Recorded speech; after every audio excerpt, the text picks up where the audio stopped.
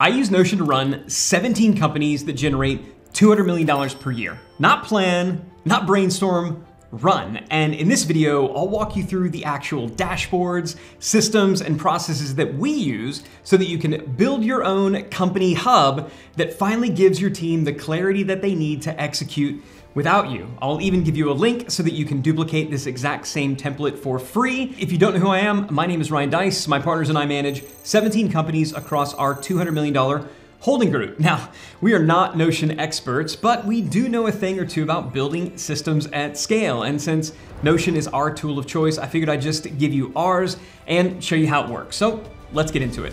What you're looking at is the Notion template that houses the operating system all my companies use to stay organized and systemized so that they can grow and scale without me going insane. But before we dive in, you should know that this template is only as good as the systems and assets that you put into it. So if you want our help turning this template into a fully customized and scalable operating system, that's literally what we do at The Scalable Company, and we'd love to work with you to do just that. Once you download this template, you can click on any of the yellow boxes in the sidebars to get more information about our services, or you can check out the link in my description. Okay, let's get into it. This Notion template is broken up into two main parts. There is the company section that really kind of serves as the main hub for your company operating system, and the teams section that really is that holding area for any special projects and meeting notes that each of your individual teams might have. I'll come back to the team section, really try to make it something pretty simple that anybody can use. There's also this company calendar. Down here, it's a calendar, right? I'm sure you can figure out how to use that, but this is where you might want to put important company dates, meetings, and things like that. All right, going into the main company section, you can see right up here, we've got this Who Are We section. And this is really pure to answer that question, who are we? So anybody at your company knows, okay, this is what we do. This is our 3-year target, our company purpose, our core values, what we refer to as strategic anchors. If you have any questions about how to fill this out, I did do another video and there's a link to that here. But this is really important because it tells anybody and everybody at your company, whether it's the first day at the company, the 50th day at the company, or the 500th day at the company, it's just a good reminder, one stop that they can look at to know who are you and what do you do. So that's pretty simple. This next one though, the company goal section, this really is the biggie. And there's a lot going on here. So I'm gonna spend a bit of time because it's really important. This first section is your scorecards and dashboards. So we've got a link here to the company's scorecard and another link down here to your 12Q planning canvas. This is that 3-year planning canvas. I've actually done separate videos on both of those as well. So if you wanna see how you would go about building your company scorecard, there's a link to that, as well as a link on how to build out your 12Q planning canvas. Now, we build these tools in Google Sheets. We love Google Sheets. We found that Google Sheets is a really effective way to build scorecards. And so as you can see here, we're just simply linking to those. So that's really, really simple. Basic links, you would take out these links, put in your own after you build these, and they would be here. Now, as we go over here to the quarterly sprint plan, what we believe at The Scalable Company is that annual planning is really kind of worthless. It's a spork. We like to set 3-year targets, that's the 12Q, and then we like to break these into quarterly sprints. And so what you see here is this is an area that can house all of your different quarterly sprint plans. And if we open this up, you can see we've got a really cool template here for doing just that. So you could put in your different revenue goals, your goals based on unit, of the different products and services that you sell. You could break your revenue goals up into months. And then down here we get what's the theme for the quarter, what are the different pillars that you would have, what are the North Star metrics, and then this is the biggie, what are your key initiatives? What are the projects that you're going to greenlight that will help you achieve these metrics, that will help you achieve all of these different goals? And in case you're wondering, we do have templates for these as well. So if you go over here, and look, you can see that we do in fact have a key initiative template so that this gets really everybody on the same page about what's the project that we're doing, who's responsible for it, what are we expecting to happen from a results perspective. So as you create this, you're gonna see that it interlinks with different areas. So there's a project lead that links back to individuals on your company team directory. We'll talk about that. There's a status, due dates, pillars, and this is the biggie, what team is uniquely responsible for that. When we get to the team section, you'll see why this matters, but everything again interlinks to something else. And so as you build out your different quarterly sprint plan quarter over quarter. And as you create these key initiatives, you'll find that they show up in different places. So all of the key initiatives for all the teams are going to show up here on the company goals page. So you can see there's a lot going on this company goals page. We got our scorecards, our quarterly sprint plans, and all of those key initiatives, those big projects that we're greenlighting for the quarter. Going back to our dashboard, we'll move down to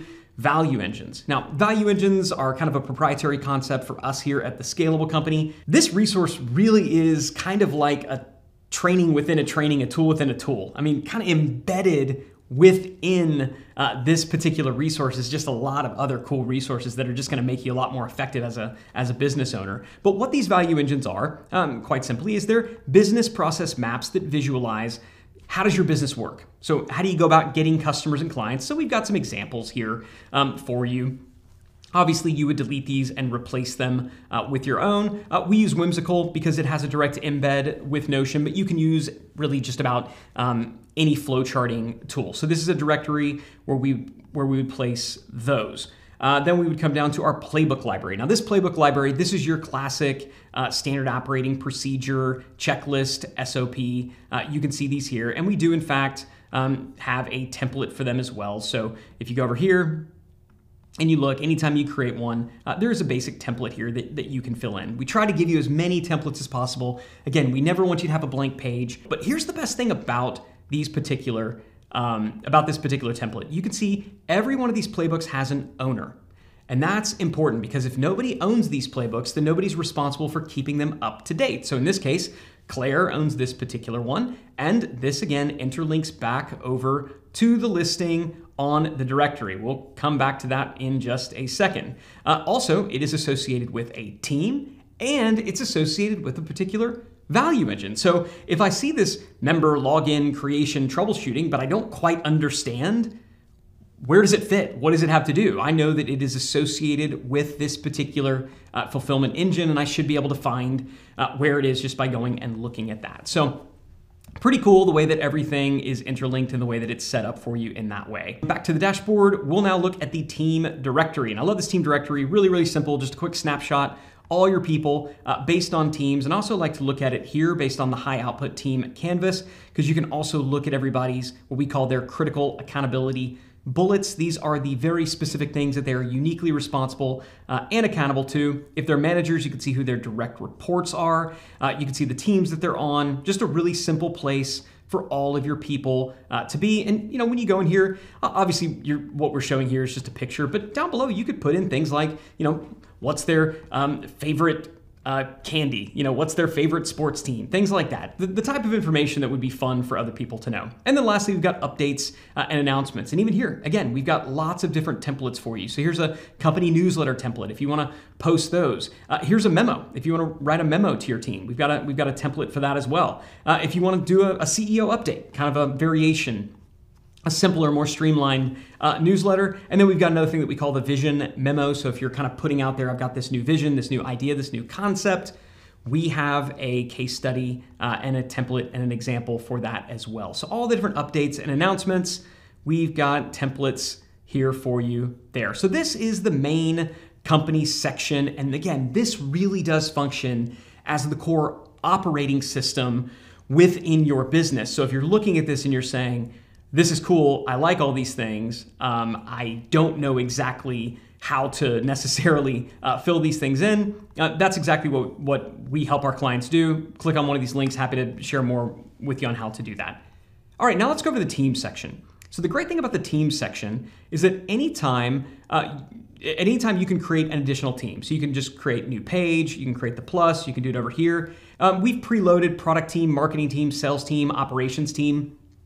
You can add additional teams. You can change the names of these teams. They're just filler. But as you can see, each section, each team page has a projects page, and the projects page has its own template. So if you're working on a particular project, maybe it's associated with a key initiative, maybe not, you can house those here. Also, at a certain point in time, if you want to, and a project's out of date, you can archive it. That way, this just doesn't get big and out of control.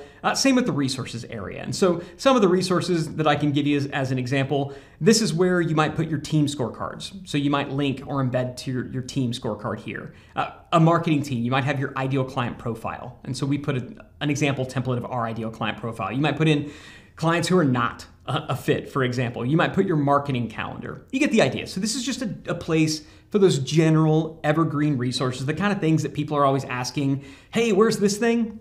This is where you would go to put them. And then as you look down here, you can see that the key initiatives that we had all the way back here on the goals page. Remember when we were doing our quarterly sprint planning, we were creating the key initiatives and we were associating each of these key initiatives with a team. Well, by associating it with a team, now the team-specific key initiatives can show up down here so that each team at a glance can tell, okay, these are the main projects that we're working on that are most important. And the way that you would go about editing this, it's simply a filter.